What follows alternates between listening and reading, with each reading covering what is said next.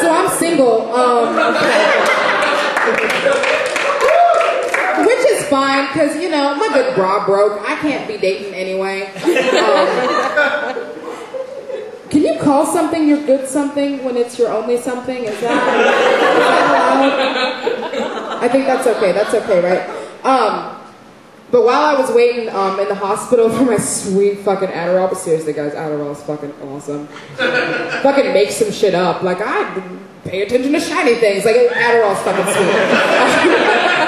It's good. But while I was waiting for my Adderall, I'm looking around for something to read, and there's an HIV consent form. And the whole purpose of the form is to make sure that you know the advantages and the disadvantages of getting an HIV test. But apparently the biggest, I know there were any fucking disadvantages, but apparently the biggest disadvantage is that a positive test result can give people severe depression. Luckily, they had this handout with things to do if you find yourself with severe depression. So, this is helpful. I really like these. Make duplicate keys. That's a really good idea. Sleep on clean sheets, right? Wear new socks, because it's just happy, your feet smell all good. Decide to floss your teeth daily. And really, guys, you don't need AIDS for that. Don't need AIDS to floss. I'm putting that on the fucking table. Write down your options. Give someone a gift. Visualize yourself doing well. And finally, the last thing that you can do if you find yourself with the HIV is you can donate blood.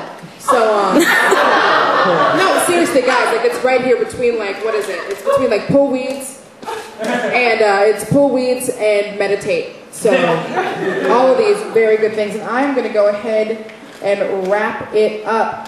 So I was chasing an orgasm for, like, an hour. I was so fucking angry. And, like, I didn't even need it to sleep at that point, but I couldn't let that fucker win. You know? So it was like a fucking Williams sister at Wimbledon.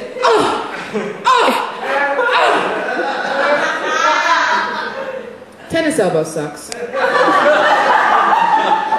And I can relate, because have you ever tried stamping parking tickets with clitoris wrist? No. Okay, one more, it's really quick. One more, it's really, really quick. So anal bleaching is really big right now. Fucking seriously. Anal bleaching, for those of you who don't know, is a process where you put cream on your butthole and it makes it, like, really pink and inviting. I'm not gonna do that. No, seriously, like, me getting my anus bleached would be like slicing open a Black Forest cake. Me getting my anus bleached would be like a fucking archery target on an oak tree. You know, like, I could paint an eyeball on each ass cheek, bend over, and it's like blackface. Okay, I'm leaving on Mammy. You guys are fucking awesome.